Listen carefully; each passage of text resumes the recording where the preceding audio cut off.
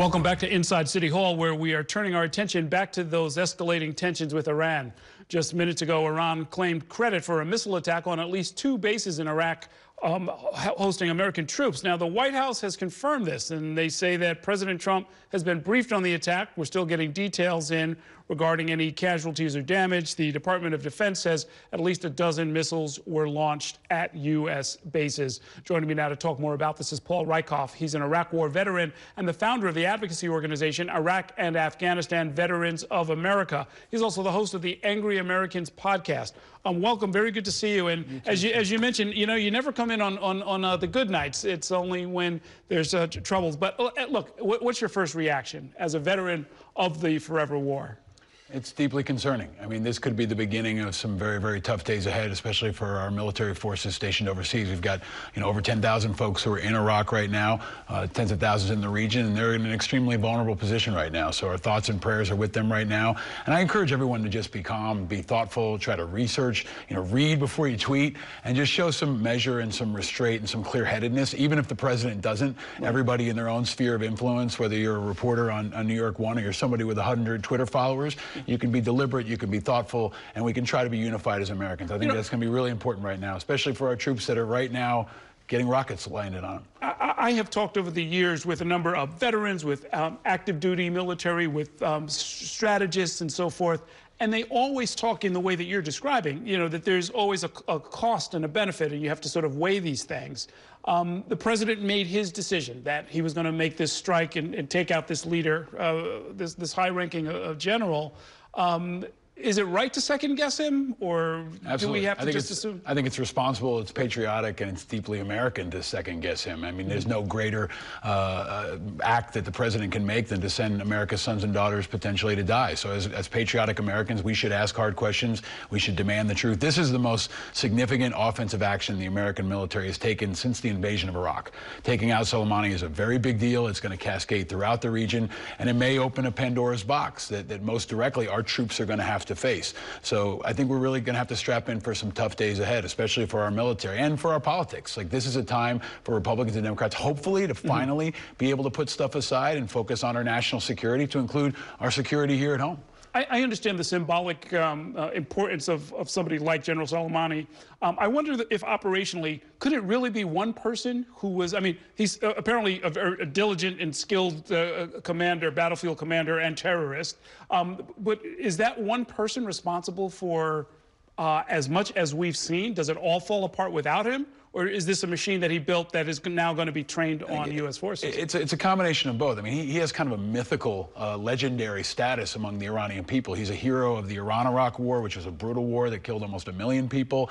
And he's viewed kind of as a combination between General Petraeus, maybe like a George Washington, the head of the CIA, and the vice president, all wrapped into one. And he's been incredibly influential throughout the region, all the way over to Lebanon. So he's got a lot of allies. So taking him out is going to be personal for many people throughout the region. But this is also not an incredibly controllable situation. Anybody who hates us right now could take a shot at us. And what we have to do is try to achieve the moral high ground, and the president's got to do that. He's got to control the narrative, say why we're right, say why we're the good guys, because if the Iranians can paint us as the bad guys, that's a very, very dangerous situation, not just now, but long-term for American interests around the globe. You mentioned moral high ground. There's talk about targeting antiquities possibly being a war crime. There's been this related controversy that I know you've weighed in on in recent weeks about Eddie Gallagher and whether or not he should have been pardoned. This is somebody who was credibly accused of war crimes as well. Does that really sort of, in your view, what constitutes a war crime? Is it a daily reality for troops in the field? Well, a couple questions there, right? So a war crime is a violation of international, combat law. So Eddie Gallagher did commit a war crime in that he took a photo with a dead casualty. Okay, that is technically a war crime. He was convicted of that offense, so he's technically a war criminal. Right. The bigger issue is, do we let war criminals walk? And that's why what Trump has done here is so bad. He said that our troops are not bound by the rules. If you do commit a crime, a war crime, you can walk if you are a political favorite of his. On the larger scale, if we say we're going to bomb antiquities, if we don't abide by the rules of law, we lose the world. Not just people in Iran, but people don't want to stand with Americans if we don't follow the rules. So this is an essential part of not just the last couple of weeks, but years and years ahead. If we want to be viewed as the good guys, we have to abide by the rule. We have to do better than the terrorists, not go down to their level. And that's why a situation of the last couple of weeks can unfold right now. Right now, Iraqis are deciding, should we stand with the Iranians or should we stand with the Americans? We hope they'll stand with us. But just yesterday, they got a letter saying we're pulling out. And then the Pentagon says, oh, that was a mistake. We didn't mean to send that letter. So it's kind of a mess. And the mess now has American sons and daughters' lives in the balance. So the stakes couldn't possibly be higher. Is it important for people on the front line to feel that that we are the good guys? Absolutely. Yeah. I mean, I think it's important for the whole world to think of Americans as good guys. We're the ones that liberated Europe, you know, and saved the world from fascism. We need to be those people. And we've had a hard couple of years. And with Trump out in front, our image, our national brand is taking a huge hit. And when people view Trump poorly, they view a young specialist from the Bronx in the same way. And about 5% of the overall American military comes from New York. So every time you see casualty figures, every time you see a unit from the 82nd Airborne or the 173rd deploying, it's probably about 5 to 10% New Yorkers. Wow. And we've got National Guard units, reservists that are right now probably being put on higher alert on our bridges and tunnels, Grand Central, and all across the region. So it's over there, but it's also back home here. And as a matter of keeping faith, right? I mean, on the front end, when they're recruiting, they're telling you you're joining, I mean, it's volunteer military. You're being told you're going to join an organization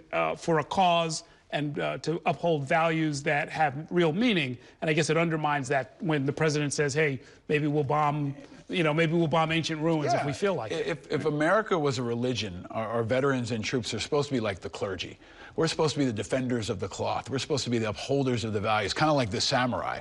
And especially now at a time when so few Americans serve, less than 1/2% of the population serves in the military, they need to be respected and understood, but they also need clear leadership that upholds the same values that they do. Our troops from the Bronx and Brooklyn can't have one set of rules and the president have another. We all have to be on the same page. So even if Trump fails to lead in the next couple of weeks, I hope that our troops can step up and that everybody can do what they can to push forward a positive image for America and try to reclaim the narrative. This is a long haul, Errol. We're really in for some tough days ahead. In our last minute, there's no getting around it. We're in the middle of a presidential campaign. Are you and other veterans going to vote for candidates based on how they react in this situation? Absolutely. I mean, stakes couldn't possibly be higher. We're talking about America's sons and daughters. We're talking about nukes. We're talking about global conflict. This is why we need a steady and thoughtful commander-in-chief who understands American values and can protect us here at home. It's important to note that there are only 2 veterans left in the race, Tulsi Gabbard, who hasn't made the latest debate stage, and Mayor Pete Buttigieg, who served in Afghanistan. So their perspective in particular could be valuable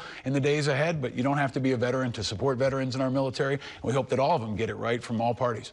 Okay. Thanks so much for coming by. I'm going to join you for your podcast next week, next Tuesday, right? Look forward to it. Yep. See you then. Thanks very much. Let's take a short break now. Coming up next, as Michael Bloomberg continues to spend big, I'll be joined by his campaign's new national political chairman, former mayor of Philadelphia, Michael Nutter. Stay with us.